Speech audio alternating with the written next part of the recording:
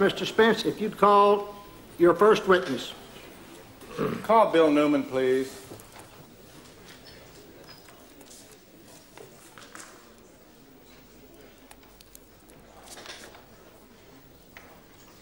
You've been sworn. Yes, sir. If you would, please have a seat right over here, Mr. Newman.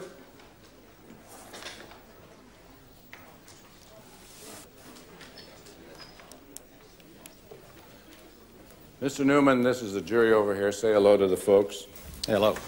Tell them who you are. My name is W.E. Newman. Where do you live, Bill? I live in Mesquite, Texas. Do you remember the fateful day when our president was killed? Yes, sir, I certainly do. Were you there? Yes, sir. Where were you? I was standing on the curb in front of the grassy knoll. My wife and myself were the last group of people along the curb. Do you see the grassy knoll here where you were? Yes, sir. Could you just take this blue pen and mark where you were with your wife and children? I believe we were in this area right here. Thank you. Could we have the Zapruder film, the enhanced version, at the regular speed?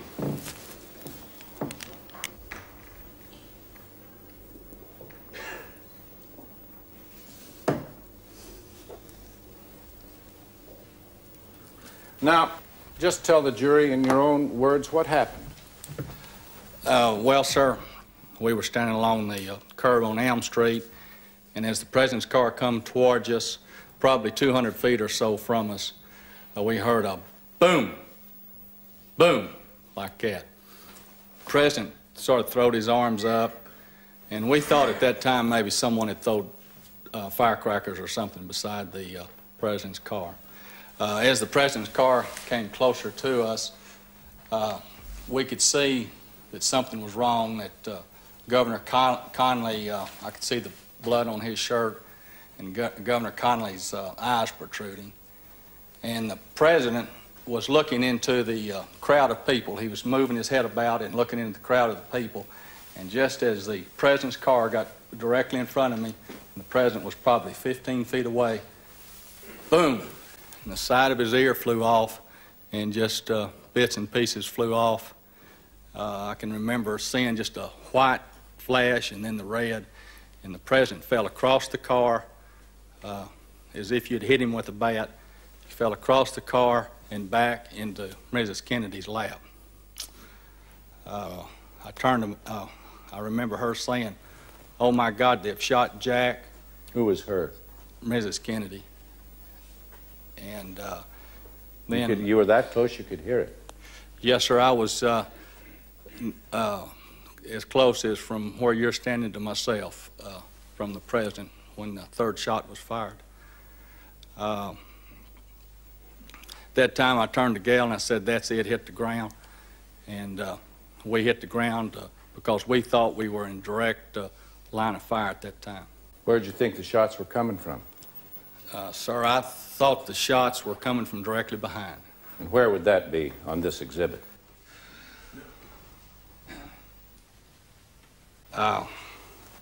Would be somewhere back in this general area. All right. Now, after you hit the ground, you covered your children? Yes. Do we have a photograph that reveals that? Exhibit 201, please. Do you recognize Exhibit 201? Yes, sir, I recognize the picture. And are you there? Yes, sir. Let's have the next exhibit, which I believe is 202. Is that you, sir? Yes, sir. That's your baby? Yes, sir. How big is that boy now? Well, he's in Texas Tech University. He's, now, I may be under oath, but I think he's 26 years old.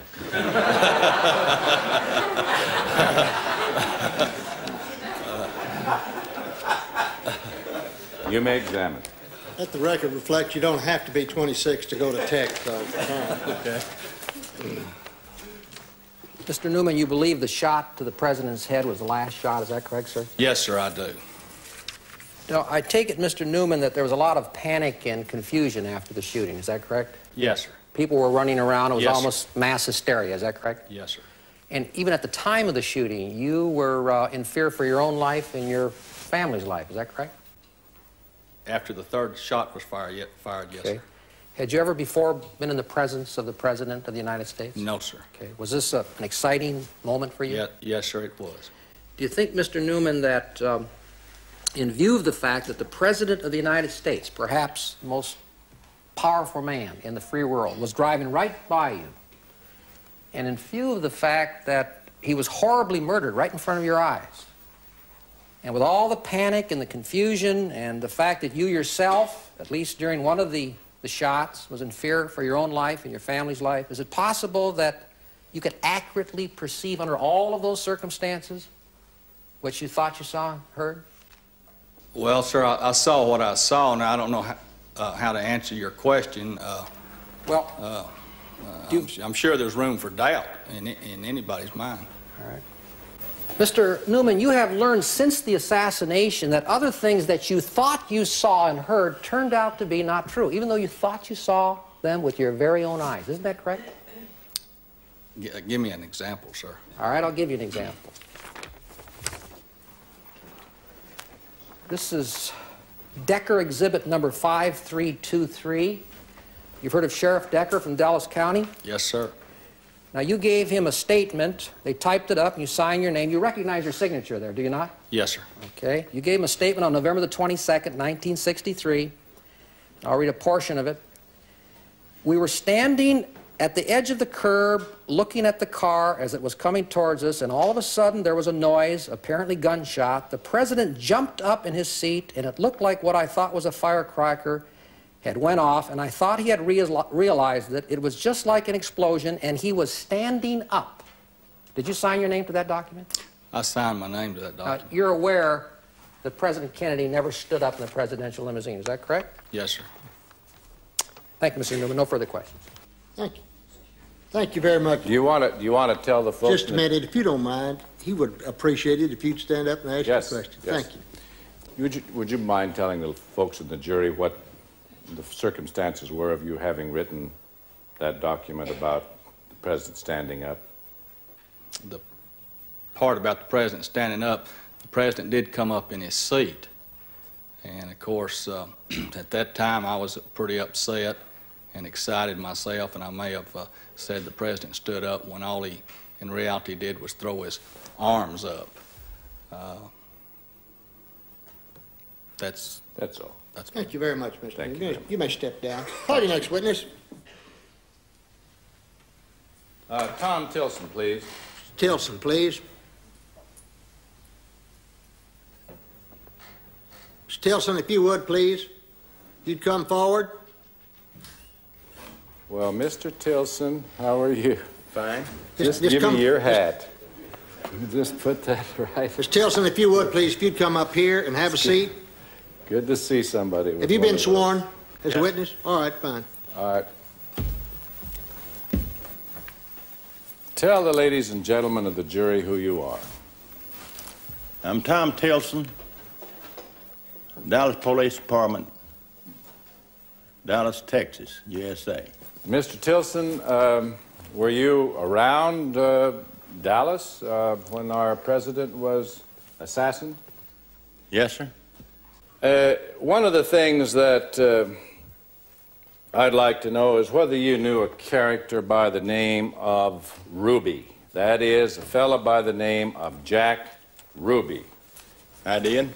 How did you happen to know him? He had a Silver Spur dance hall on my beat. How long had you known who Ruby was and what he looked like? Oh, about 1956. The assassination was in '63. Yes, sir. So plenty of time, right? Correct. Are you trained to identify people? Yes, That's part of your training? part of it. And so on the date of the assassination of our president, where were you? I was at the scene, just on the west side of the Triple Underpass. And could you tell us about where you were on this exhibit? Do you recognize it? Is this easy enough to locate yourself on? Well, no, I can get up and show you. Please do that. Where I was, not quite on the map, I was right over here. This is the railroad track, and this is grassy knoll. Just like Elm Street. How about using this? Would it help you a little, Tom, if we gave you aerial photograph? Oh, yeah. Yeah? I like this to be on the map, you know. All right. That's a little bit better. I was just about here, going in. I was back up there when I heard, I had a police radio on my car, and I heard that come out the president had just been shot up here. And so naturally I knew where I was, and he had to come this way. My daughter and I had a daughter out of college, home for the holidays. She was in the car with me. Okay, right about here, I saw the president's car coming this way. And he had the Secret Service and all just laying over everybody in the car. And by that time, I'd on down about here. And right here, there's a sign here. There was a car parked right up. This is the sidewalk. On the other side of the sidewalk, there's a car. Right here. There's a guy right here, top of this grassy knoll at the incline. Right here, a fella right here. And he came down this grassy knoll behind this sign, and when he got to the car, he was about the front of the car. Okay, he didn't go around the driver's side. He went to the back window of the car and threw an object into the car. What did the object look like? Well, he had it under his coat, and I didn't see it. And he came back to the front of the car and went around the front of the car and got into the driver's side. Then he'd come back off the curb into the street. The president's car had already gone. And he came on over here. This concrete right here gives out because Main Street traffic coming out. Anyway, I went on up this way real fast and caught up with him just as the light turned. And I went on, followed him on the industrial. During this time, I told my daughter to get a pencil and paper out of the car pocket and write the last number down. The license number? Last number of the car, which she did. And when we got up on 30, headed towards Fort Worth, I started to pull up by the side of his car. And I said, it's not worth it. Not worth what? Her getting shot. If he'd had a gun in the car seat, all he'd had done was shot. And then it'd have struck my daughter, or me, or both of us. All right. So I fell back and took the first exit over the river and used the phone and called the number in to homicide. And somebody up there took it down. Now, what happened after you gave the police that number? Did anybody ever call you back? They never contacted me about that at all. Thank you, sir. Now,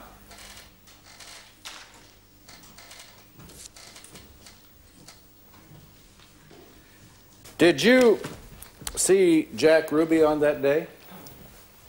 No, sir, I didn't see Jack Ruby on that day. Did you see anybody that looked like Jack Ruby on that day? I did. Where did you see him?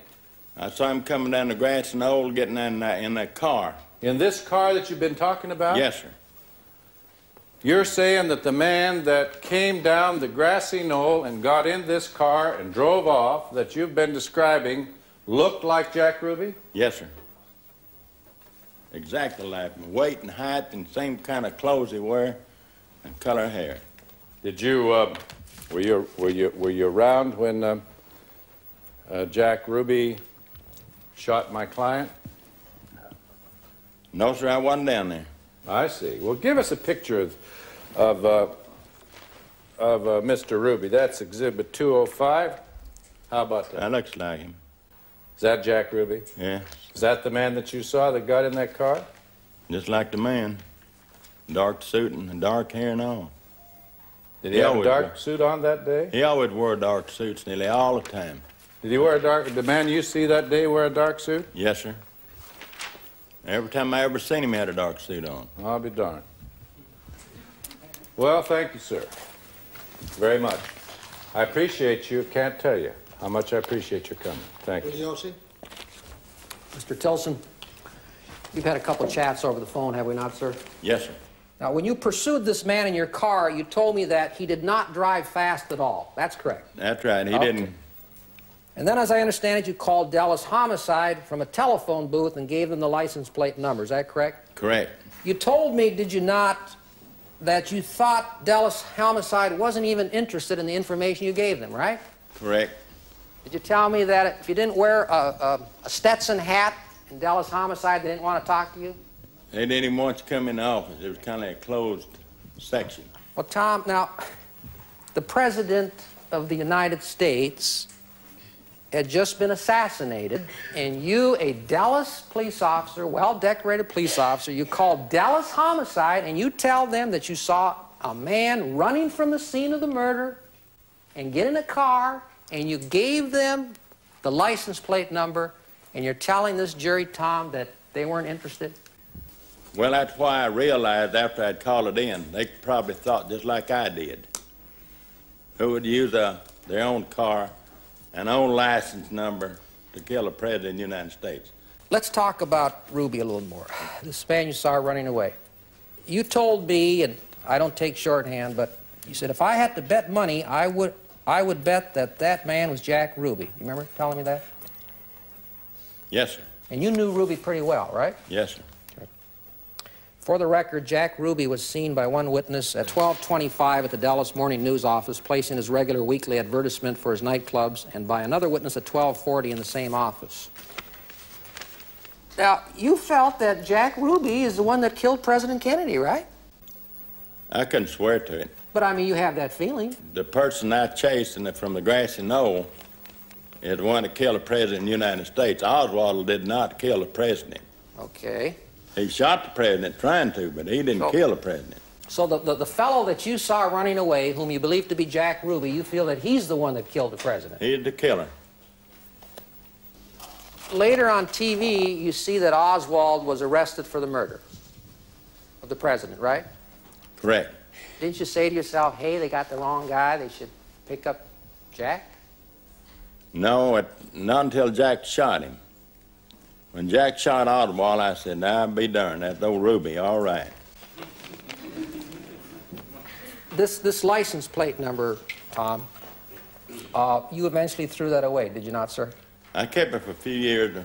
When my wife died, I cleaned the whole house and everything out and went through all the drawers and all of my police stuff. I'd retired, and I said, "I'll never need this last number anymore."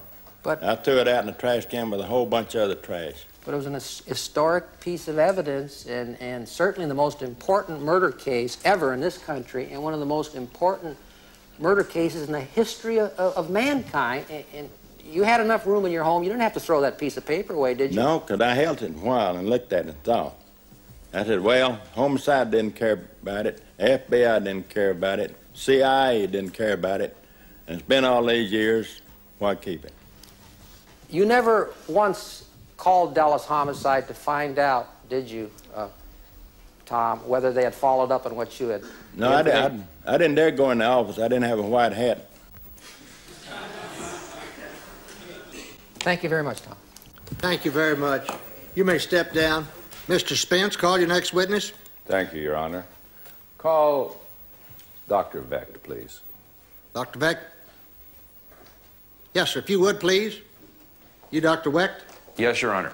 Have you been sworn as a witness? Yes, I have, Your Fine. Honor. Thank you. If you would, please, come forward. Take your seat up here in the jury box.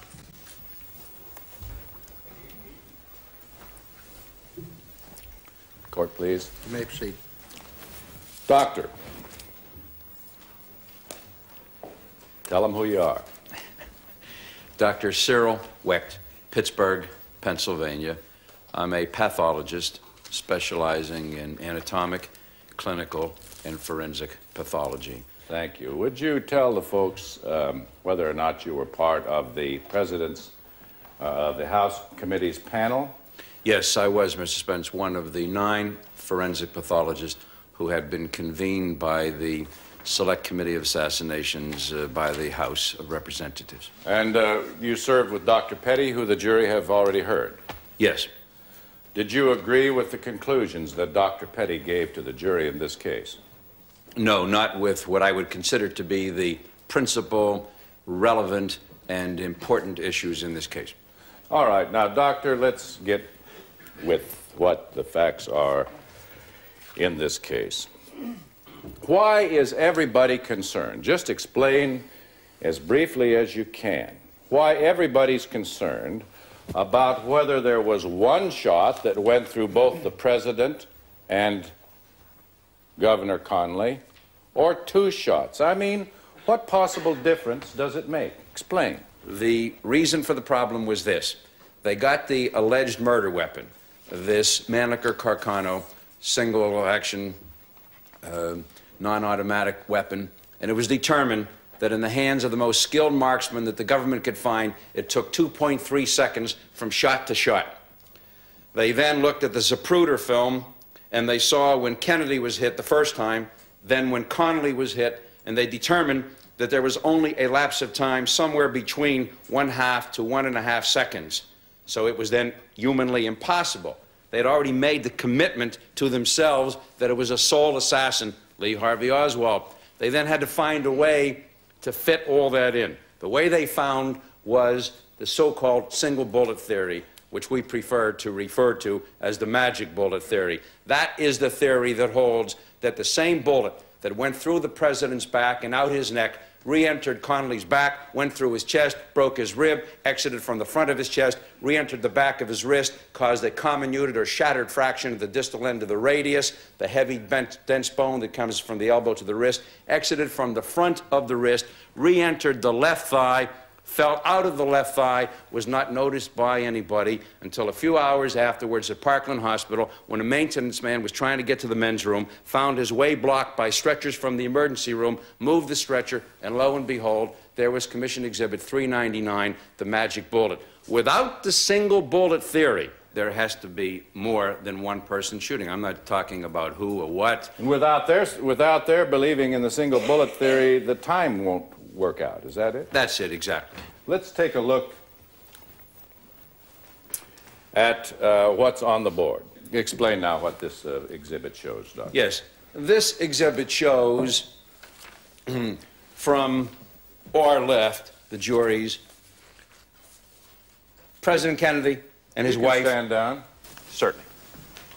May I use this, Your Honor? Yes, please. Step Yes, right sir. over. Step on this side. Don't use it on me. Thank you. Susan. The President and Mrs. Kennedy, Governor Connally, Mrs. Connally, these are jump seats in the rear compartment of the car. Greer and Kellerman, the Secret Service agents. This is a simple schematic illustration to demonstrate how a bullet would have been moving if it had been fired from the 6th-floor window of the Texas School Book Depository building. It would have been coming from up downward. It would have been coming from right to left and from rear to front. The bullet entered the back of President Kennedy, and then it moved to the front, and it moved to the left, and it exited from the midline of his neck. That bullet did not strike any dense bone. There was nothing to deflect it whatsoever, nothing to alter its path. It was traveling at approximately 2,000 feet per second muzzle velocity. When it exited from the front of the president's throat, it would have continued in a straight line. There is simply no way possible for that bullet to have entered Governor Connally's posterior right axillary area, which is a fancy medical way for saying behind the right armpit. If it hit him behind the right armpit, it would have had to have come out of the president's neck and in some way veered back to the right and then stopped and turned around and started once again in a path toward the left. Bullets do not react that way, not even in comic books. Folks, show me Exhibit 67 again, please.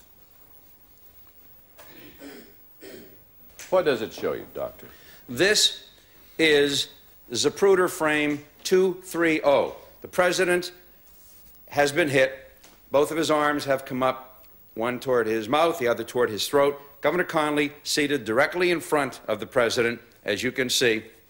At this point, the president has been hit approximately 1 to 1.5 seconds already, sometime behind the so-called Stemmons Freeway sign. Please note that Governor Conley is holding a large-sized white Texas Stetson-type hat. Now, and notice please, his let me stop a minute. right hand. That's this hat. Is that correct? Yes, that's correct. He's holding it in his hand. And he has it clutched between his fingers and his thumb. He's already been hit, supposedly, according to Dr. Petty. Under the single bullet theory, approximately a second to a second and a half has elapsed, and Governor Conley, under the definition of the single bullet theory, has been hit through the chest, through the wrist, the bone has been shattered, the radial nerve that permits the thumb to hold things in apposition has been almost completely severed. The bullet's gone into the left thigh, and there he sits, continuing to hold the hat and to look forward. A remarkable accomplishment. Thank you. Now let's take a look at Exhibit 278. Would you come over here, Doctor? We're not getting much exercise anyway here in this trial. What do we got here? What this shows is a composite of several bullets. Bullets that were fired in an experiment conducted under the auspices and at the direction of the Warren Commission in 1964 at an Army base in Maryland near Washington, D.C. They fired 6.5 millimeter copper-jacketed lead-core military-type ammunition first into cotton wadding, striking nothing. Same as this gun. Same ammunition as this, out of this. Exact same ammunition and from the same kind of weapon. Not Oswald's weapon, but another Mannlicher Carcano. These two bullets were fired into cotton wadding, striking nothing. Notice the deformity at the base. This bullet went through a goat carcass, breaking one rib of a goat. Notice it's widening. It even looks like a different bullet, but it's the same ammunition. That deformity is caused by the impact against one rib of a goat. And notice the extrusion of the lead core at the base. This bullet went through the wrist of a human cadaver, breaking the radius of a human cadaver, the same bone that was broken in Governor Conley. In other words, they wanted to simulate, to reproduce the fractures that had occurred in the governor. So this one was to simulate the rib fracture, and this one was to simulate the wrist fracture. This bullet is not involved in this case. It's the same ammunition, not involved in this case. Thank you. And over here, a little off the screen, is Commission Exhibit 399, the so-called stretcher bullet, which, according to the government's theory, broke both the rib and the wrist in Governor Conley, but emerged in near pristine condition, the only slight deformity at the base, otherwise the bullet completely intact. And yet here are the results of their experiment, and they chose the sample or representative bullets. I did not choose them. I'm waiving my objection to all this, Your Honor. I understand. Obviously, totally and completely improper. He's given a summation to the jury, but I'm waiving the objection. Thank you, Your Honor. Let's Cyril enjoy himself. Disregard the remark. Let's go. Let me ask you, did you check the autopsy that was produced in this case, the autopsy proceeding, and what they did at the autopsy? Yes. What did you find? One of the most incomplete, superficial, inadequate, inept, forensic pathologically incompetent medical legal autopsies I've ever seen. Explain why. The autopsy, for example, measures the locations of the wounds in relationship to other anatomic landmarks instead of relating them, as we always do, to the top of the head and the midline of the body. The brain subsequently was not fully examined. Various organs were not commented upon. The entire description was quite meager. All right. When you were called upon as a part of the committee that Dr. Petty was involved with to make your determinations, was the necessary evidence presented to you by the government for you to do that? For example, was the brain there? No. That's the Do you brain. need the brain? Yes. The head wounds, you would need the brain. Why? Because you would have to use your eyes and other measuring devices for determination of bullet wound characteristics in different parts of the body. So would it be the same with regard to the brain? In this case, even more so, because the brain was not examined at the time of the autopsy. It was fixed in formalin, which was a proper thing to do. But 2 weeks later, on December 6th, in the supplemental examination, they did not then section the brain in stepwise fashion to examine it. They said that in order to preserve the specimen, they were not going to do that. So the brain was never examined in this case. So they told you it was put in formalin? That's what they said in their report. They said it was preserved? Yes. And then when you asked for it, were you provided the brain? No, the brain is not available. Did you look for the brain? Oh, I had looked for it many times in many ways before, and the panel again had asked about it. It was not available. Do you have an opinion as to what occurred in the Zapruder film when the president is lurched back? Are we permitted to believe what we see there? Well, it'll be up to the court and the jury. The film Zapruder 313 shows the president being driven backward and to the left with substantial force at the moment of impact with the head wound. What do you consider that force to have been caused by? By a gunshot wound. From which direction? Well, the directionality in terms of the movement would be most consistent with a shot from the right side. Show the jury with your finger. If I am President Kennedy and I am moving down Elm Street and I'm shot in the head with a high-speed velocity long gun, and I go backward and to the left like this, that is most consistent with a force of substantial nature coming in from the right side, the jury being in that area of the right side. Would that be consistent? Driving me backwards. Would that be consistent with a shot coming from the grassy knoll? Yes, it would be. You may examine.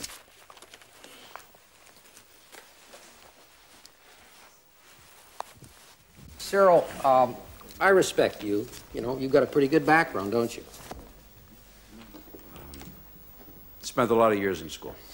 But you're known as the darling of the conspiracy buffs in this country, aren't you? Please, that's Oh, wait a minute. You asked him to give a summation to the jury, and I can't ask him if he's a darling? Please, I asked him for his testimony, Your Honor, and I think that that's demeaning of a witness of this character. Ask him if he's a member of a particular committee. Sustain as to the darling part. Doctor, even though from a professional perspective you don't think too much of the autopsy surgeons, you do agree 100% with their findings, to wit, that the bullet wound to the president's upper right back and the bullet wound to the back of the president's head were both entry wounds, not exit wounds, and hence the bullets were fired from the rear. Is that correct? Yes. Okay, let's go on to the next question now. No final summation. I'm going to be doing that.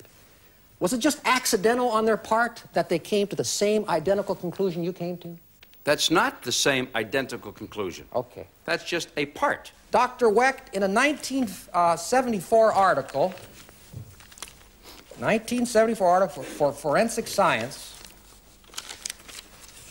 page 128, did you say this? So far as the available medical evidence shows, all shots were fired from the rear. No support can be found for theories which postulate gunmen to the front or right front of the presidential car. Did you write those words, Doctor? Yes, exactly. Okay. Available medical evidence. That's the phrase, Mr. Bugliosi. Available medical evidence. He'll have some opportunity on redirect. Just answer my questions. You know, I think he is, and I don't think he's being fair with this witness, Your Honor. Somehow, when he gives an answer that he doesn't like, then he admonishes the witness and scolds him. And I think a witness ought to be able to answer without being scolded by Mr. Overruled. Bugliosi. I think Dr. Wecht's handling himself all right. I think he's doing all right, too. Thank you.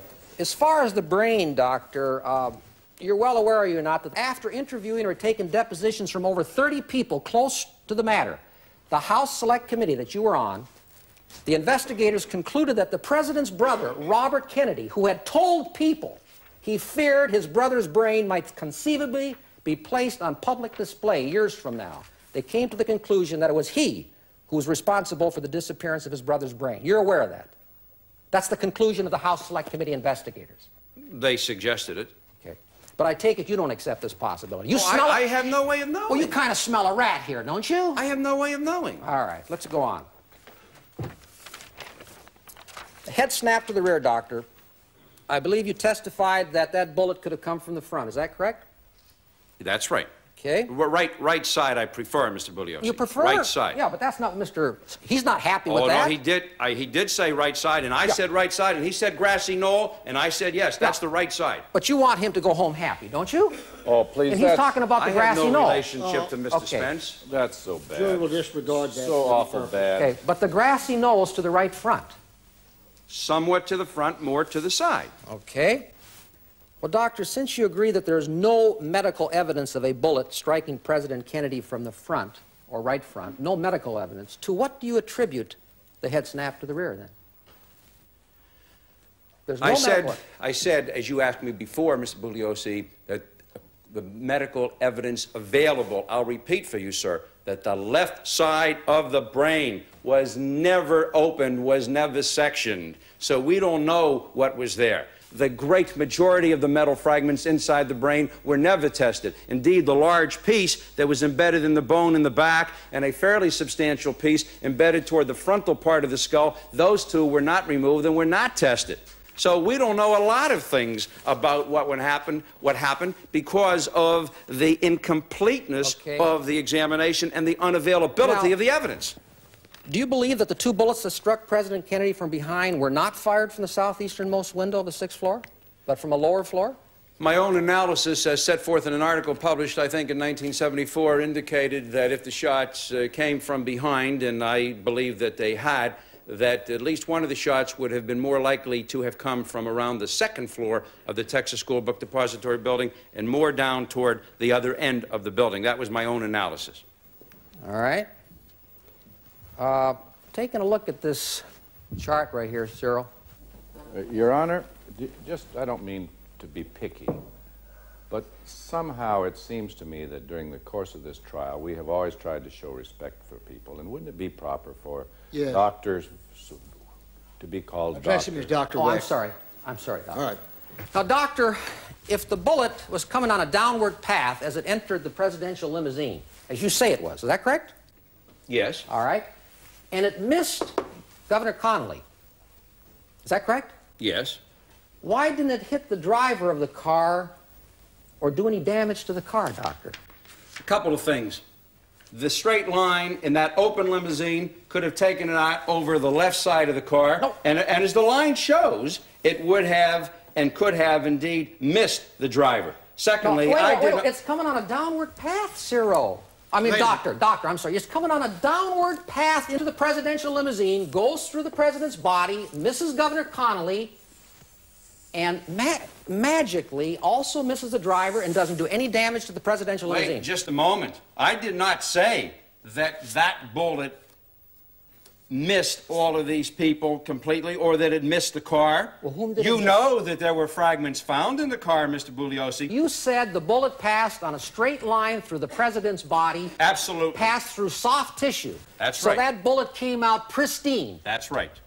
The bullet fragments found in the front seat of this car, Doctor, were bullet fragments, very, very damaged, very, very small. What happened to that pristine bullet when it came through President Kennedy's body? What Who happened, did it hit? what happened to the third bullet under the Warren Commission theory, Mr. Bugliosi? Where is it?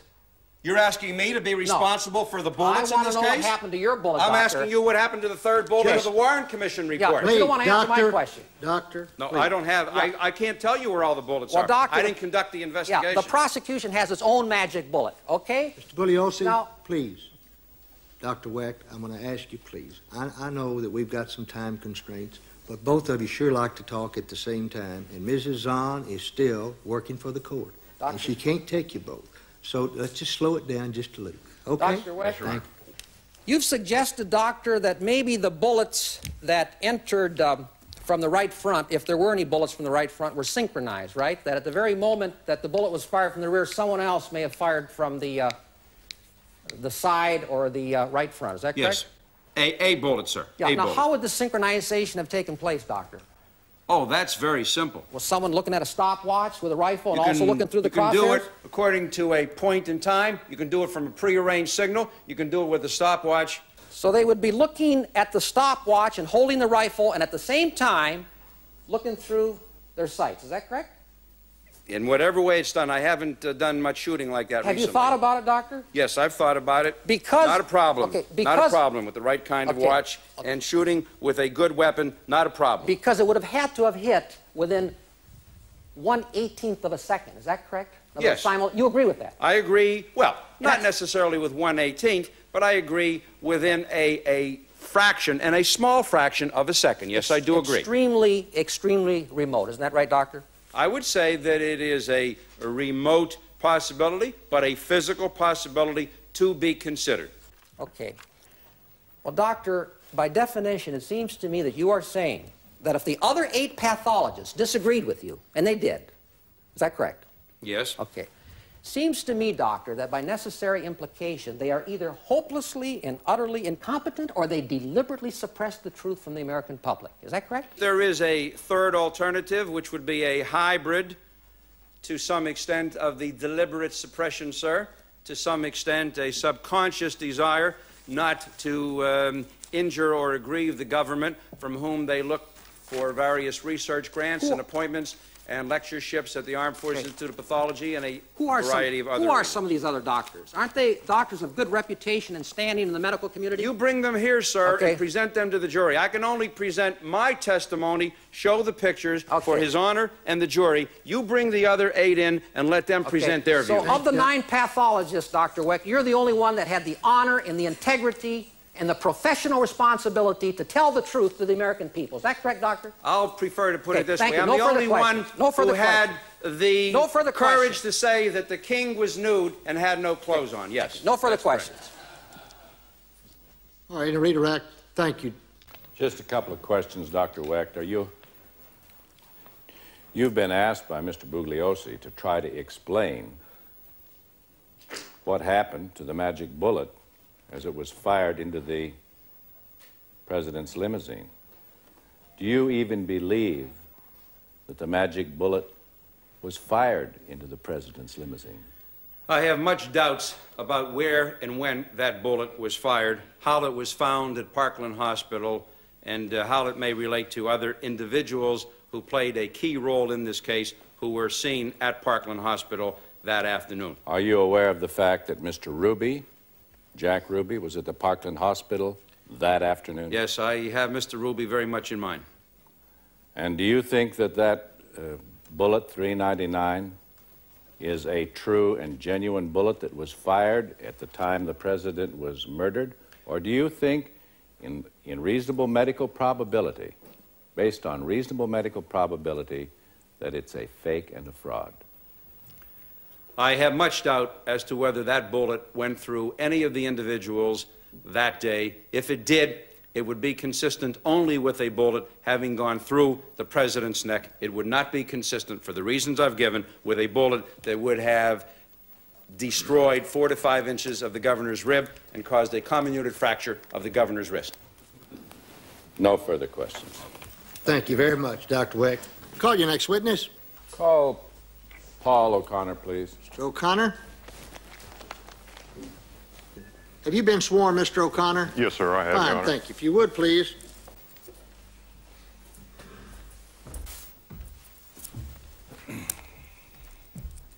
Mr. O'Connor, tell the ladies and gentlemen of the jury who you are. My name is Paul K. O'Connor. I was from Gainesville, Florida. Would you tell the ladies and gentlemen of the jury what you were doing when you were 21 years old? Yes. What were you doing? I was a hospital corpsman, United States Navy, and I was stationed in Bethesda, Maryland. At Bethesda Hospital, where the president was brought? Yes, sir. Were you present when they brought the president in? Yes, sir. And would you tell the ladies and gentlemen of the jury what your duties were at Bethesda Hospital at that time? Well, I worked with a partner. We assisted in postmortem. My job in a postmortem was to remove the deceased brain. Are you just a little bit nervous? A little bit. Well, I don't blame you. It's all right. Just take your time. If he was that close to me, I'd be a little worried too, Mr. O'Connor. I'll back off. Thank you, thank you. Just we're all in this together, so just I understand. just take your time. Speak up just a little bit, if you would, please, Mr. O'Connor. Yes, Fine, sir. Thank you.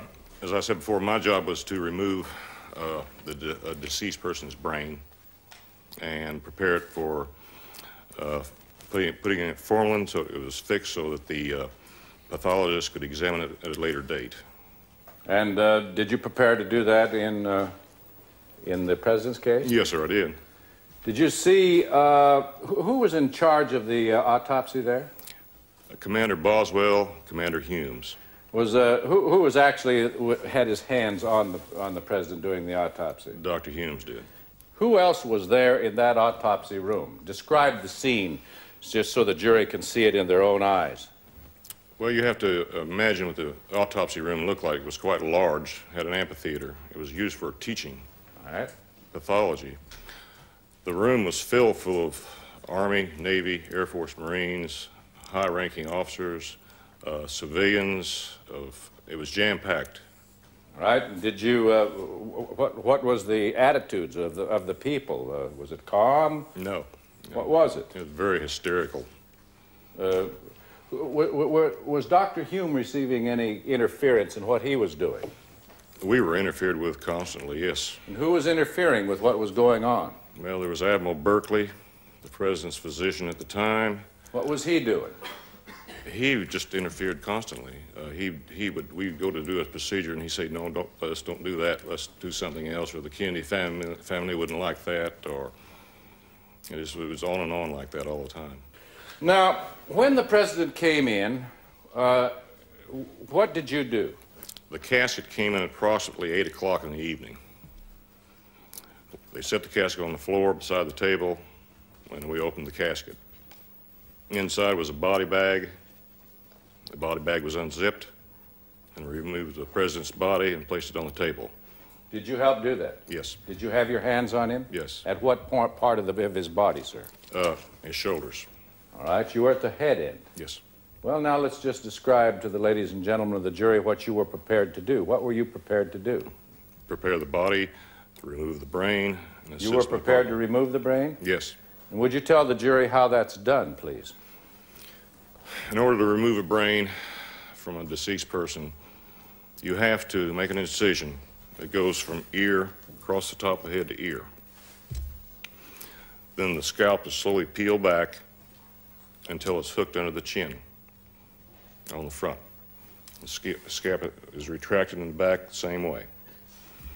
You then cut the temporal muscles on both sides. You have two sets of muscles on both sides called temporal muscles. They're cut. Then I used a saw and sawed completely around the top of the cranium. And then what, sir? You take a small chisel and you pry the cranium loose and open up the top of the skull where you have the dura mater, which is a tough, fibrous membrane that covers the brain. That's then cut with a pair of scissors all the way around close to where you've done the cutting with a saw.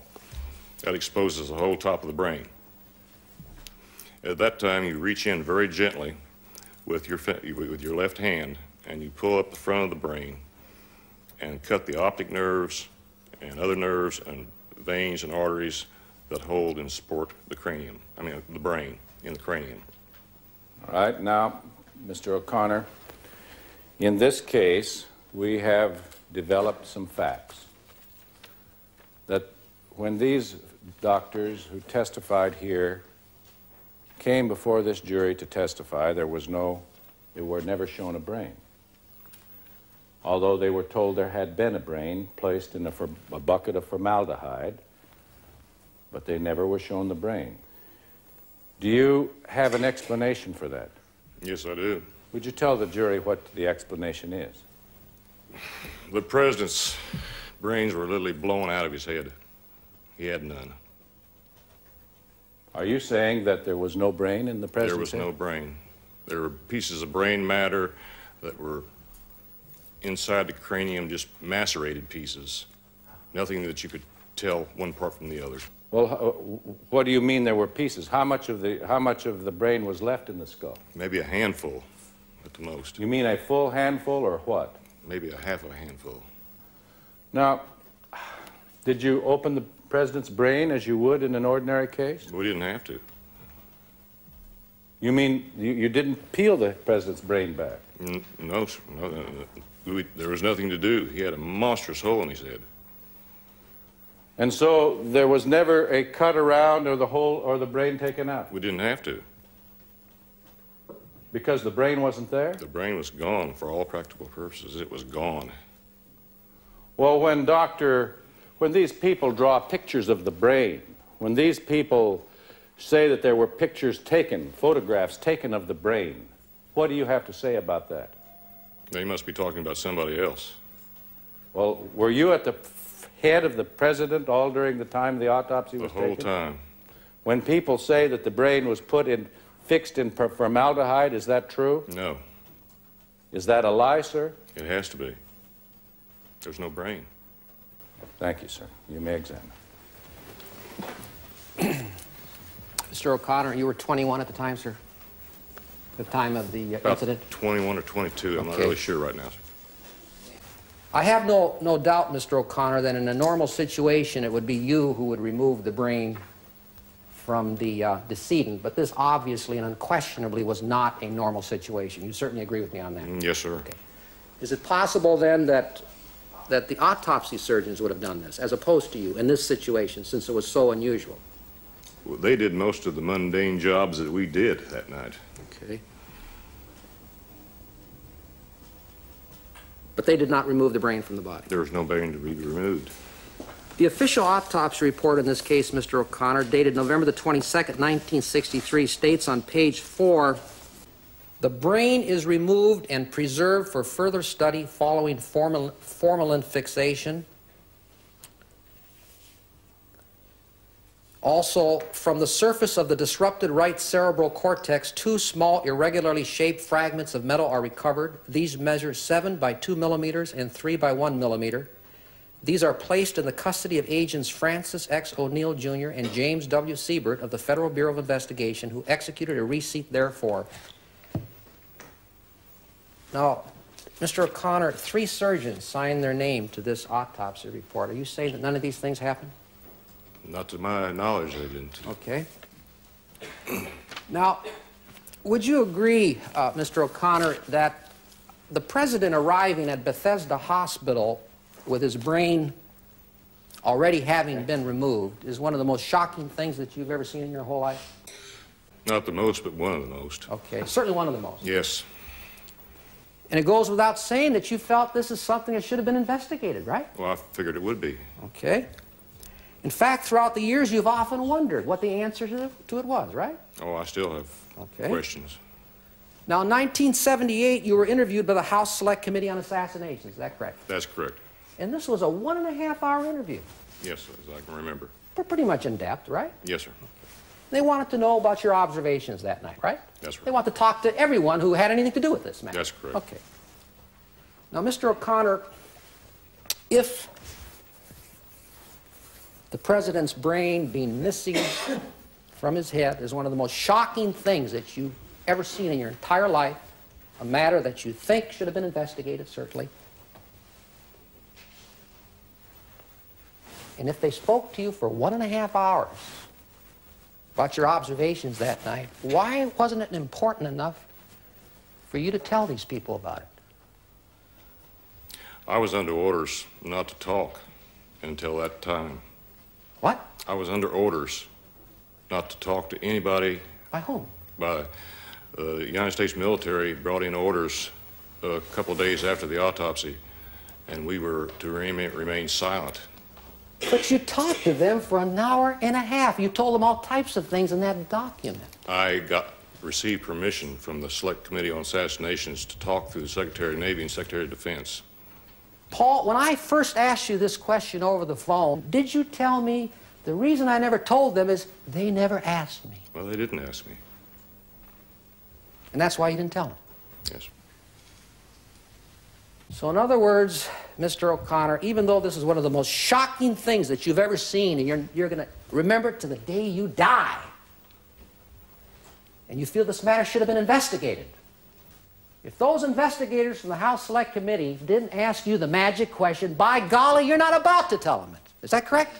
No, sir. I only answer what I was asked, and that was it. I see. Elaborate. Thank you. No further questions. Fine. Thank you, Mr. O'Connor. You may step down. Thank you, Your Honor. Thank you very much. Call your next witness. Next witness I'm calling as an adverse witness, James Hosty, please. All right. Mr. Hosty, have you been sworn? Yes, sir. Fine, thank you. If you would, please, sir, if you just come up here and have a seat. That's Hosty. Hosty, thank you. I'm sorry, I apologize. Mr. right, Hosty, thank you. They My call me fault. Burton a lot, so we'll get along fine. Thank you. Okay. You're a former FBI agent. I'm a retired agent. That is correct. Were you the FBI, working for the FBI in Dallas in 1963 when I was. Our president was assassinated? I was. Now, you received a note in November 1963 from Mr. Oswald, didn't you? Indirectly, yes. After the president's assassination, but before the Warren Commission met, you were told by the FBI to destroy that note, weren't you? After Oswald was killed, and 10 days to 2 weeks before the Warren Commission was even announced, I was ordered to destroy it, yes. And who told you to destroy that note? I was told by the agent in charge, Gordon Shanklin. He handed it to me. He said, "Here, I don't ever want to see this again." And as a result of that, what did you do? I got rid of it. I destroyed it. Now, you had some other memorandums, too, didn't you, that were destroyed? The memorandum was explaining how I came into possession of the note. And isn't it true, Mr. Posty, that you were told by your superior, Mr. Shanklin, to get it out of here, quote, "Get it out of here, I don't even want it in this office, get rid of it"? That's correct. And as a result of what he told you, did you get it out of there and get rid of the note? That is correct. Does the FBI generally destroy evidence? That wasn't evidence because Please, with just answer Oswald my dead, question. Does the FBI generally destroy evidence? after the trial is over with, yes, we do. Thank you. I want to ask you something about a particular trip that Mr. Oswald was that Lee supposedly made to Mexico. There was some information that was withheld from you, isn't that true? Yes, sir. And the information that you believe that was withheld from you had to do with the supposed trip of Lee to Mexico, where he supposedly appeared at the Cuban embassy as well as the Russian embassy. Isn't that true? That's correct. And isn't it also true that the information that was held from you is that Lee supposedly talked to the head of the Russian intelligence in that hemisphere, a man by the name of? Valery Vladimirovich Kostakov. And that Mr. Kostakov was in charge for the KGB of assassinations. You found that out later, didn't you? About 3 years later. And you found out that information, supposing Lee's trip to Mexico, was withheld by the FBI from you. Isn't that true? It was not furnished to me at any time, no. That angered you, didn't it, sir? Yes, sir, very much so. You didn't feel that the FBI should be withholding information from its agents? I didn't think so, no, sir. Now, you've always been a trusted agent? Yes, sir. I retired as one. Mr. Hosty, you ever seen this? Subject, Lee Henry Oswald. On October 1st, 1963, a reliable and sensitive source in Mexico reported that an American male who identified himself as Lee Oswald contacted the Soviet embassy in Mexico City inquiring whether the embassy had received any news concerning a telegram which had been sent to Washington. The American was described as approximately 35 years old, with an athletic build, about 6 feet tall, with a receding hairline. Are you aware of that cable? No, sir, that's not the one I saw. That's the one of October the 10th, isn't it? This is the October 10th cable. Now, you did go to visit, in the course of your duties as a loyal officer of the FBI, you did go to the residence of Mr. Oswald to talk to Mr. Oswald prior to the assassination. Isn't that true? That's not true. You did talk to Mrs. Oswald. Correct. November the 1st. And after the assassination, do you know whether or not a notebook of Lee Oswald's was discovered? Yes, sir. I personally found it among his effects. And was your name in it? The name of James P. Hasty, H-A-S-T-Y, was found in there. All right. He was having trouble. He had trouble. That's why we call it Hosty. All right. And so, Mr. Hosty, your name, address, at least license plate number?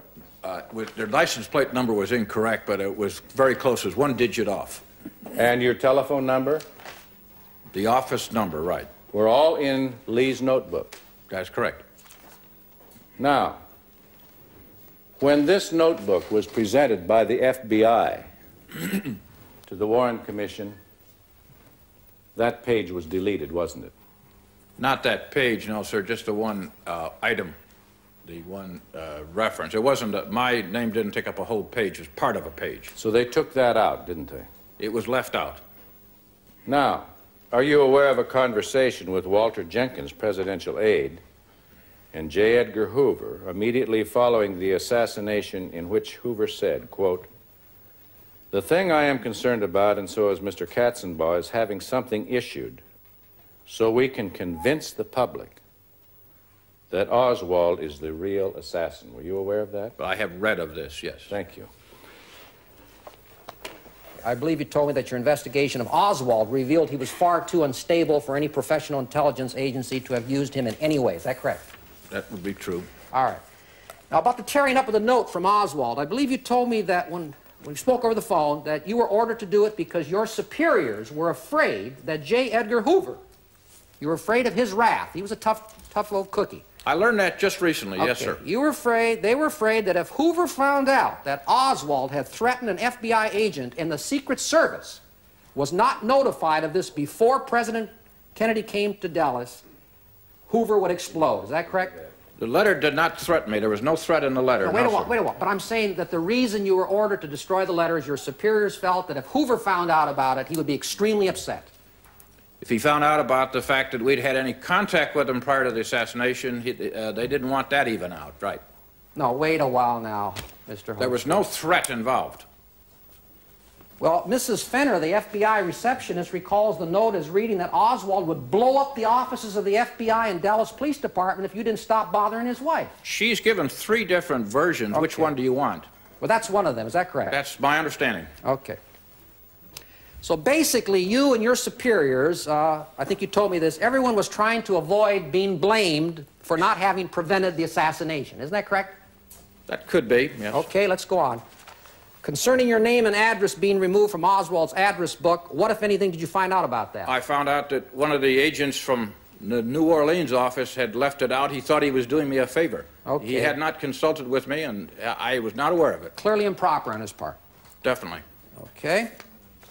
About this fellow Kostakov. You say he was a member of an assassination unit. Is that correct? He was the Western Hemisphere chief of line V as in Victor, which is the section having to do with assassination, sabotage, and kidnapping. You told me, did you not, that you don't believe Kostikov knew who Lee Harvey Oswald was when Oswald came to the Soviet embassy? That is my understanding. Well, please, the evidence is that Lee Harvey Oswald wasn't even there. Okay. You say you received a cable... Please. Just a minute, what's... The objection is he assumes the fact that this jury has to decide. The evidence before the jury is that there was an imposter there. He claims that there was a conversation between these two. I don't think that's proper for him to do that. Well, we're giving the other side, no matter how thin they make the pancakes, Judge, you know, there's always two sides, and that's his side. Sure recall what the evidence was. All right. In fact, Ruth Payne gave you a handwritten letter she had found of Oswald's, which he subsequently typed up and sent on November the 9th to the Russian embassy in Washington. Is that not true? That's correct. And in it, he refers to his being in Mexico City to get a visa. Is that correct? Yes, sir. You're certainly not suggesting to this jury that Kostikov, who at one time may or may not have been a member of any assassination unit, you're not suggesting that he had anything to do with the assassination. Is that correct? There's no evidence to that effect. Would you tell the jury what your investigation revealed as to how this confusion came about, describing Oswald as 35 and receding hairline? They had a wiretap intercept on October 1st in which he stated that he wanted to come over to the Russian embassy to pick up his visa. Therefore, they had every reason to believe that a person named Lee Oswald was on his way to the Soviet embassy to pick up a visa. This individual then came out of the embassy a short time later, obviously stuffing something into a wallet, and they thought that this probably was the person that they heard. Okay, in other words, the CIA had a telephonic conversation of a man named Lee Harvey Oswald going to the Russian embassy. So they had his name, but they did not have his description. That is what I'm told is correct, that they jumped to the wrong conclusion. They saw the person coming out after the phone conversation, put the two together incorrectly. You told me when we spoke that you felt that the FBI had made you the fall guy in the assassination. Is that correct? Absolutely. Mr. Hosty, the charge has been made, I'm not saying it's valid, that Oswald was a dangerous enough person for you to have alerted the Secret Service about Oswald before President Kennedy came to Dallas. The only thing that we could tell the Secret Service was a direct threat to the president. He made no direct threat to the president, therefore we could not tell them. Thank you. Mr. Hosty, you may step down. Thank you, Mr. Hosty. Mr. Spence, call your next witness. Call Mr. Lopez, please. Mr. Lopez, please.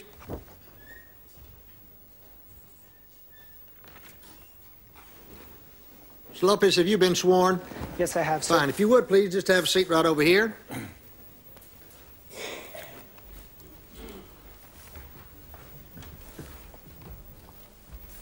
Mr. Lopez, tell the folks who you are. My name is Edwin Juan Lopez.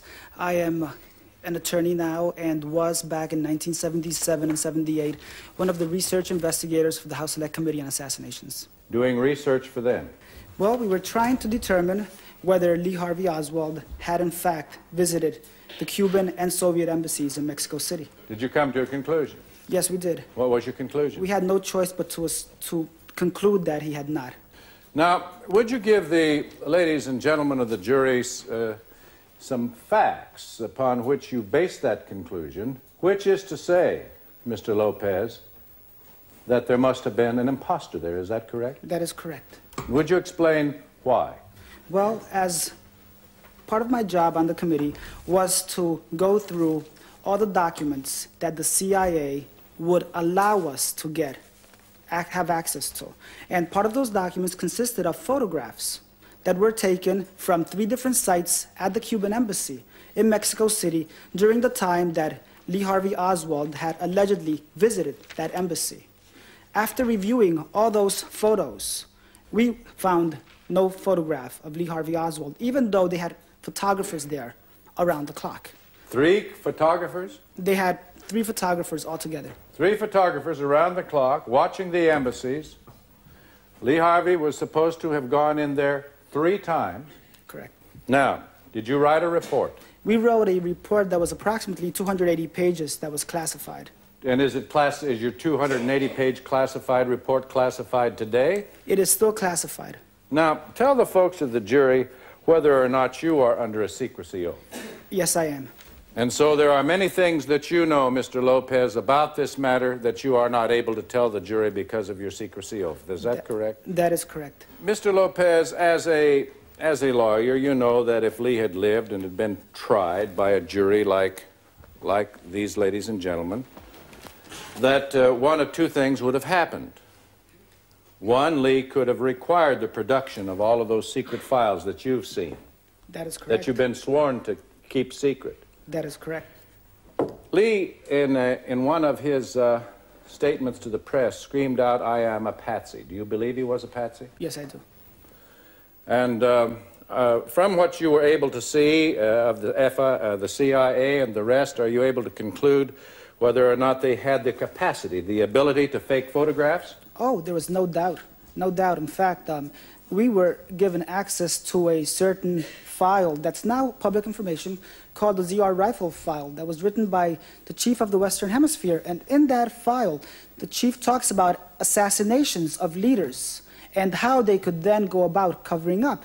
And he talks about fake 201 files and fake identities and exactly, I mean, how you can make a patsy out of someone. You talked about a fake 201 file. Was there a 201 file on Lee? Oh, there was an extensive one.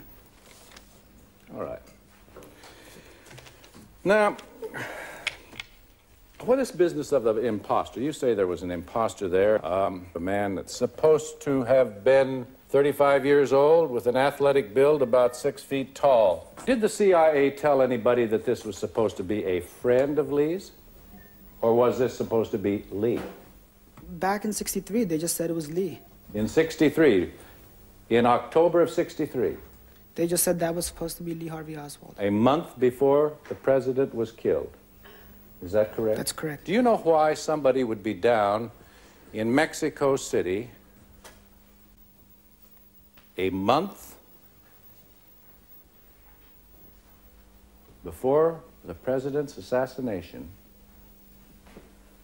posing as my client? Well, the only plausible explanation is that they were trying to set him up. Is that the conclusion that you came to? Yes, it was. You may examine. Will she? Mr. Lopez, do you believe that Lee Harvey Oswald was associated with the CIA in any way? Oh, I have no doubt that he was in some way, yes. Okay. Do you believe that the CIA may have set Lee Harvey Oswald up? Not as an agency, no. Okay, but maverick elements, rogues? Some type of maverick element, Okay, yes. and you believe that the CIA covered up for these rogue elephants? That's their modus operandi. Okay. Can you give us one tiny scrap of evidence?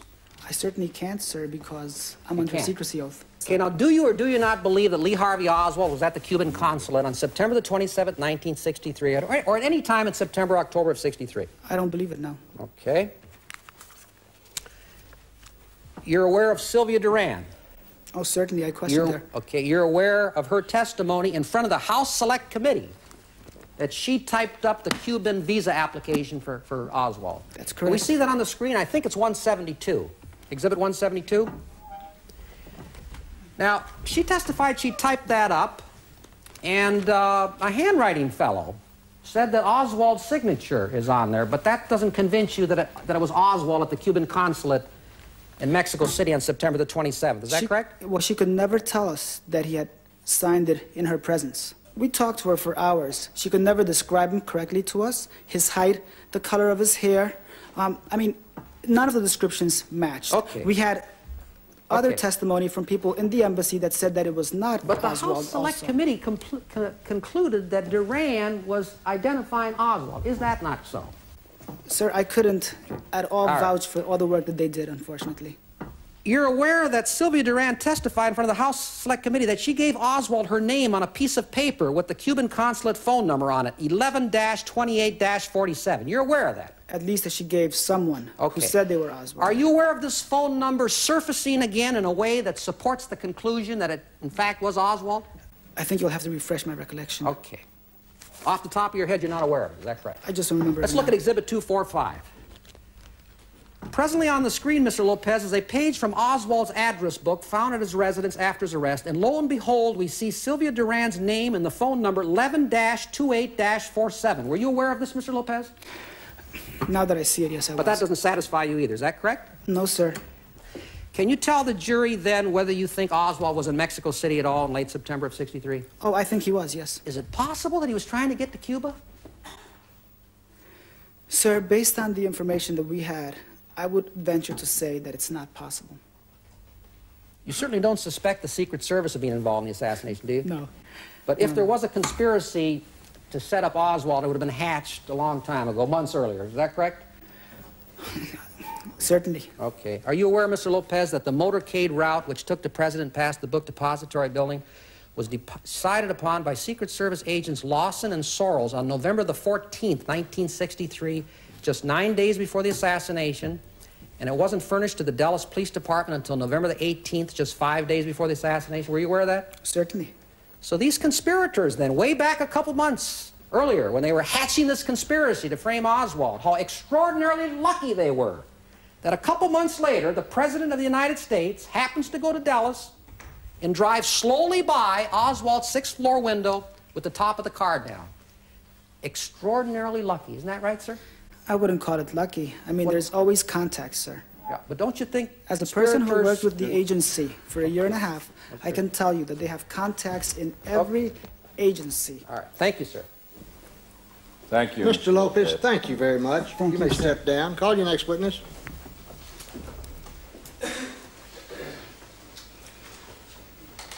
Call Seth Cantor, please.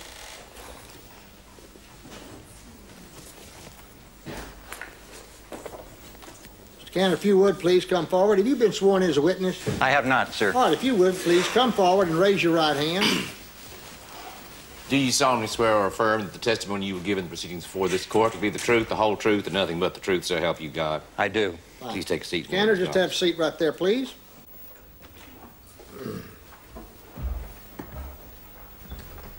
Mr. Cantor, would you tell the ladies and gentlemen of the jury who you are? My name is Seth Cantor. I live in Washington, D.C. What do you do? I'm a newspaper reporter.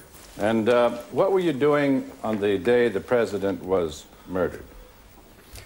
I had accompanied the president from Washington, D.C. on the press plane to Texas. And in Dallas, I was in the motorcade as it came into Dealey Plaza. Later, were you present when Lee Harvey Oswald, my client, was arrested and taken into custody? I was at Parkland Hospital and went out to Love Field where the new president was sworn in, and then I rode downtown to the police station, and when I got there, they had arrested Lee Harvey Oswald. Describe the scene at the Parkland Hospital in Dallas for the jury, please. Well, I arrived at Parkland Hospital just very shortly after the president was brought in, and I saw the car that the president and his wife and the Connollys had been riding in. A door was open, there was blood on the ground, there was a bouquet of crushed roses in the back seat of the car. You'd have wanted to plant bullet particles in there, could you have done so? If I'd wanted to, yes. Could anybody? I believe so. Did you later see somebody there that became noted or notorious in the saga of the assassination of our president? Well, are you referring to Jack Ruby? Yes. Yes, I did not see Jack Ruby in that immediate area of the emergency room. I saw Jack Ruby and spoke with him and shook hands with him some distance away in the hospital as I was on my way to the press conference, an emergency press conference. How did you happen to know Jack Ruby? I had been a reporter in Dallas previous to moving to Washington. I was on the Dallas Times-Herald, frequently wrote feature stories, came across various characters in town, and Jack Ruby was one of those. And Jack Ruby was the kind of person who hung around newspaper city rooms and hung around with the police, and he was in full evidence, usually at sporting events, boxing matches, football games, things like that. And he was there where the president was, where the president's body was? He was in Parkland Hospital, yes, sir. And it was in the Parkland Hospital, was it not, Mr. Cantor, in which the stretcher, both Conley and the president were left? Yes, sir. And it was on this stretcher, purportedly, of Governor Conley, that the magic bullet was found. Is that correct? That is correct. Do you believe that just assuming that had Jack Ruby wished to drop the magic bullet there, that he would have had an opportunity to do so? I'm sorry, I can't say. I just don't know. I don't know. He was in the hospital? Yes, he was definitely in the hospital. Thank you. Were you around when Jack Ruby shot my client? Yes, I was. Do we have the clip of the killing of Lee? I'd like the jury to see that, please.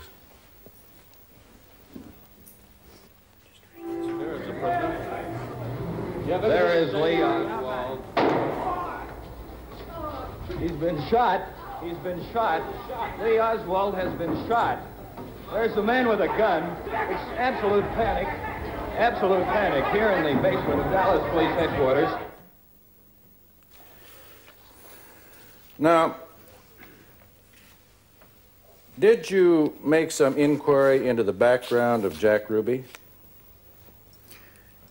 I hadn't intended to make inquiry into his background in the years that I lived in Dallas, but I knew something about his background then, and then eventually I made a concerted effort to look into it. And was that in connection with the writing of a book that you did? It was. Did you get some information by suing the United States government under the Freedom of Information Act in order to write your book, sir? Yes, I did. And as what was part of the information that you got as a result of that lawsuit, the telephone records of Jack Ruby? Yes. Could you give me 254, please?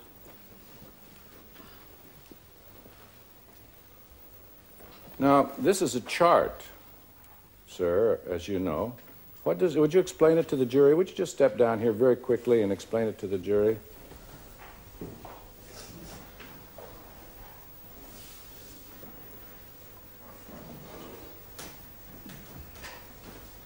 Well, this is a chart showing Jack Ruby's toll calls from both his home and his place of business, a striptease club in downtown Dallas, to various people. In particular, it shows during the months of September through November an upsurge in Jack Ruby's phone calls. And did you find out to who those calls were made? Well, they included calls to people like Barney Baker, who was a lieutenant of Jimmy Hoffa, and he weighed about 300 pounds, and he had a reputation for being quite a muscle man. How about Nafio Pecora? Nafio Pecora, also a member of the underworld, was included, and so was David Yaris. And Mr. Cantor? You can sit down We're again. through with the Thank exhibit. you. Thank you. I'll have to see it. Let me see. Yes, right here. It's not. It's Pecora, Lieutenant Forecross. Yeah, No, that's not right. there. Yeah. And how about Louis McWillie? Louis McWillie, he called in Las Vegas and was a well-known police character in Dallas. How about Lenny Patrick? Lenny Patrick, a Chicago hoodlum like David Yaris. Also. And do you know whether or not Lenny Patrick wasn't a mafia executioner? Yes, that was his reputation.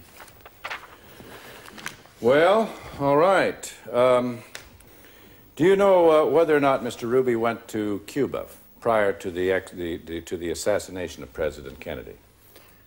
Jack Ruby made known trips to Cuba in the fall of 1959. And do you know who he saw there? According to information furnished by the CIA, ultimately, I went to a jail cell to visit a well-known mafia leader in the United States named Santo Trafficante. Was Santos Trafficante known as one involved in organizing the assassination squads with the CIA? That's my understanding, yes, sir. The CIA had made a number of attempts on the life of Castro, had it not? That's correct. Now, were you present when Mr. Oswald was brought out, was hauled through at the press conference and made some statements about wanting help? I was. Would you produce that clip, please, for us at this time? Question by judge, however, I protested at that time that I was not allowed legal representation during that very short and sweet hearing. I really don't know what the situation is about. Nobody has told me anything except that I'm accused of murdering a policeman. I know nothing more than that, and I do request someone to come forward to give me a legal assistance. Now, were you present when Lee told the world, as he was being hauled down the hall, that he was a patsy? I was. May we have the clip of that, please? Have not allowed me to have any. I don't know what this is all about. Back up, man. President. No, they're taking me in because of the fact that I live in the city. I'm just a patsy. Thank you. As a result of your investigation, did you discover whether or not Jack Ruby had in fact been an informant for the FBI? Yes, he had been. And how do you know that, sir? I obtained FBI records. And how did you obtain those records? Through the Freedom of Information Act, federal. What did those records reveal in that regard? That Jack Ruby had been what the FBI called a PCI, a potential criminal informer, signed up with the FBI in the fall of 1959. Are you acquainted with the request of Mr. Ruby to be taken away from Dallas and to be taken instead to Washington so that he could testify? He asked several times, yes, sir. You know, several. As a matter of fact, how many times? 7 times. 7 separate times to be taken to Washington? During the course of his interview with the Chief Justice. May we have, there was a public interview at the time of the trial, was there not? Yes, there was. May we have the clip of that, please? Everything pertaining to what's happening has never come to the surface. The world will never know the true facts of what occurred, my motives.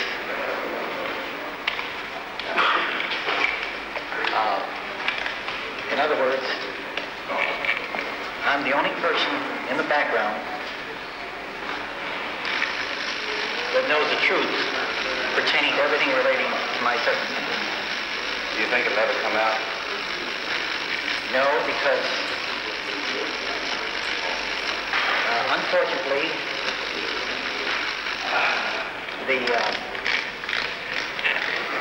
the people that have so much to gain and have such an ulterior motive for putting me in a position I'm in will never let the true facts come aboard to the world. Now, these people are in very high positions, Jack? Yes. Thank you very much. Mr. Cantor, you may examine. Mr. Cantor, Jack Ruby was convicted of first-degree murder and sentenced to death for his killing of Oswald. Is that correct? That is correct, He sir. died on January the 3rd, 1967 from natural causes while in custody? That's correct. You agree, do you not, that there's absolutely no evidence that Jack Ruby and Lee Harvey Oswald knew each other? I agree to that, sir. And when you saw Ruby at Parkland Hospital, you felt it was perfectly normal, though, to see him there because he was, as you described, a goer to events and a man about town. Yes, sir. You're also aware, are you not, that at Ruby's trial there was medical testimony that his electroencephalograms to measure the electric activity of the brain showed that he had organic brain damage? Yes, I remember that. And that this brain damage was probably traceable to psychomotor epilepsy? I do remember So you that. would agree, would you not, that Mr.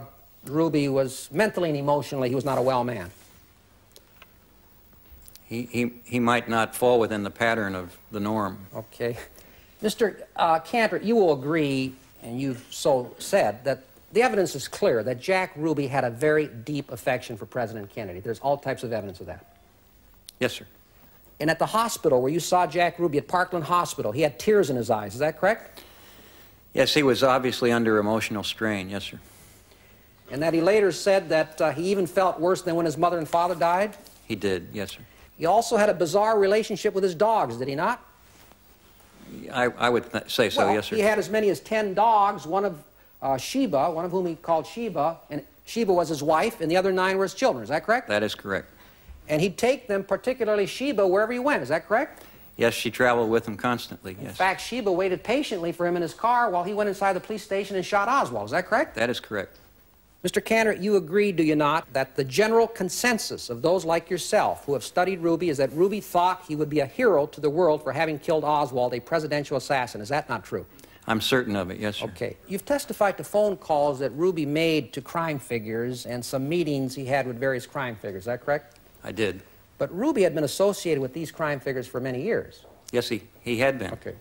And he had regular contact with them throughout the years. Is that not true? No, that's not entirely true. Some of those calls that he made and some of the visits he received from some of those same people shortly before the assassination were with people who he'd been out of contact with for quite some time. Okay. Now, you're aware that the House Select Committee on Assassinations investigated these same phone calls that you testified to and concluded, quote, testimony to the committee supported the conclusion that Ruby's phone calls were, by and large, related to his labor troubles. Is that correct?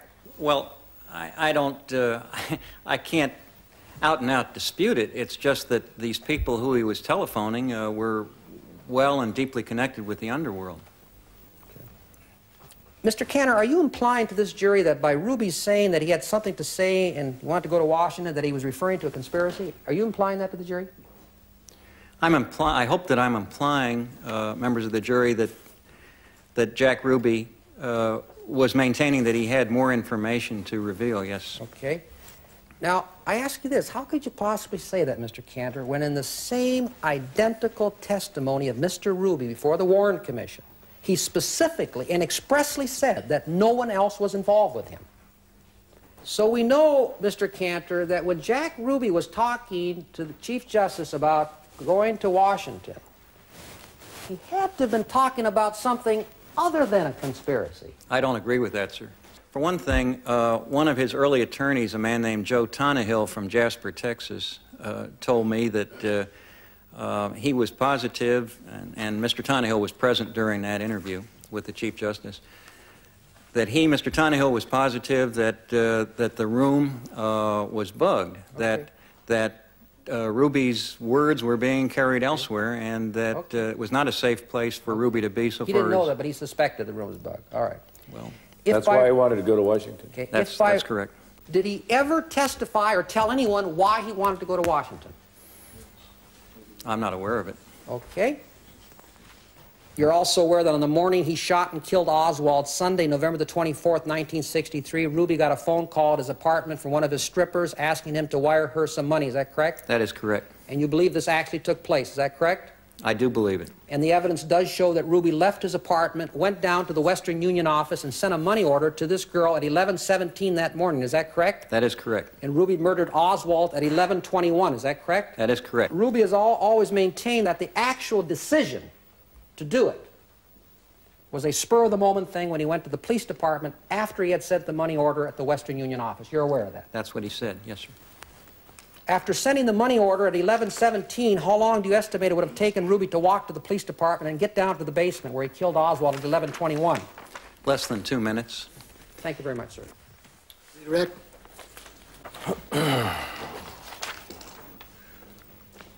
Well, you believe there was a Ruby cover-up from your investigation? Oh, I certainly do, yes, sir. Would you explain to the ladies and gentlemen of the jury why?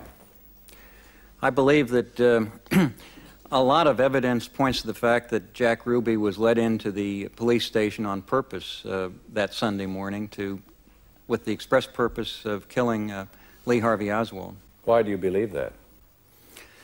Well, I believe for one of two reasons. Either he was being used by a force that he wasn't even aware of, or there was a small number of Dallas police officers who felt very strongly about the fact that Lee Harvey Oswald had killed one of their own number, and they wanted revenge. And they would not be able to obtain revenge once Lee Harvey Oswald was transferred to jurisdiction of the Dallas County. That's your theory of the matter. That's correct. At least it's your theory that somebody, unknown to you or anybody else, made arrangements for him to get in. It took me a lot longer to get in than it took Jack Ruby that morning, that Sunday morning. And he was on the scene regularly throughout the weekend, coming into and leaving the police department at will. Thank you, Mr. Cantor. You may step down. Thank you. Defense rests. Defense rests. Members of the jury, the court is required at this time to prepare a charge for you, which is the law that is applicable to this particular case. We'll take our recess, come back, and at that time we'll hear the final summations by the attorneys, and then I will give you the law that is applicable to this case. We'll stand in recess. Please rise.